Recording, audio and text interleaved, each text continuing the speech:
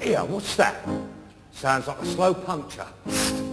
There it is again. It was me making that noise. Oh, so you're the one with a slow puncture, bruv. Have you got them, Mr. Wilton? Have I got what, bruv? The tickets, the tickets, the tickets. Yes, I have, yes, I have, yes, I have.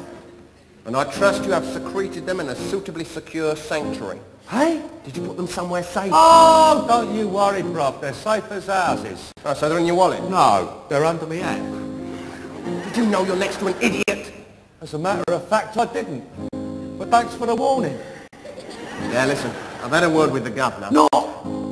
The governor? Yes, and from now on, we're incognito. And here's me thinking we were in London.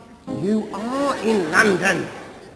Incognito means we're sort of, in disguise. Well, that's not much of a disguise, is it? I recognise you straight away. Well, something you and me both recognise is a chance to make a few bob. And according to the governor, we're onto something here that could prove to be very lucrative indeed. Does that mean we're going to be rich, bruv?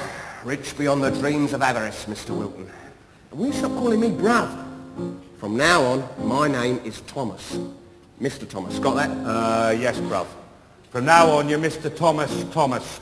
That'll do. Now, let's synchronise watches. Mine says 10:15. Well, that's odd. Mine says 11:15.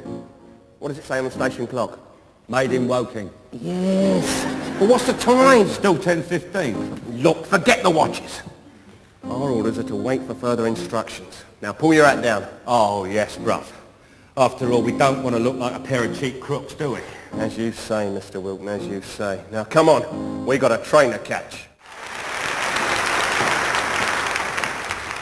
Did you just see what I just seen, Mr. Thomas? I did indeed, Mr. Wilton. Very peculiar goings-on indeed. Horrible meddling kids. They make my flesh creep. Never mind your creeping flesh. What about that dirty old piece of paper they was all looking at? Oh, probably some sort of secret message, I shouldn't wonder. Gold, Mr. Wilton. Smuggler's gold.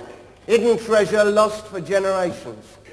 We'd better get back and inform the governor about this pretty quick. Not so fast, Mr. Wilton. I mean, no point in blabbing to the whole world about it now, is there? But, bruh! I mean, just think of how rich we'd be. The two of us and all that lovely gold. I see what you mean, bruv. How very astute you are, Mr. Wilton. 50-50 and all that. Eh, Mr. Thomas? Absolutely, Mr. Wilton. What's yours is mine, what's mine's my own. Sounds fair enough to me, bruv. Then it's a deal? Done.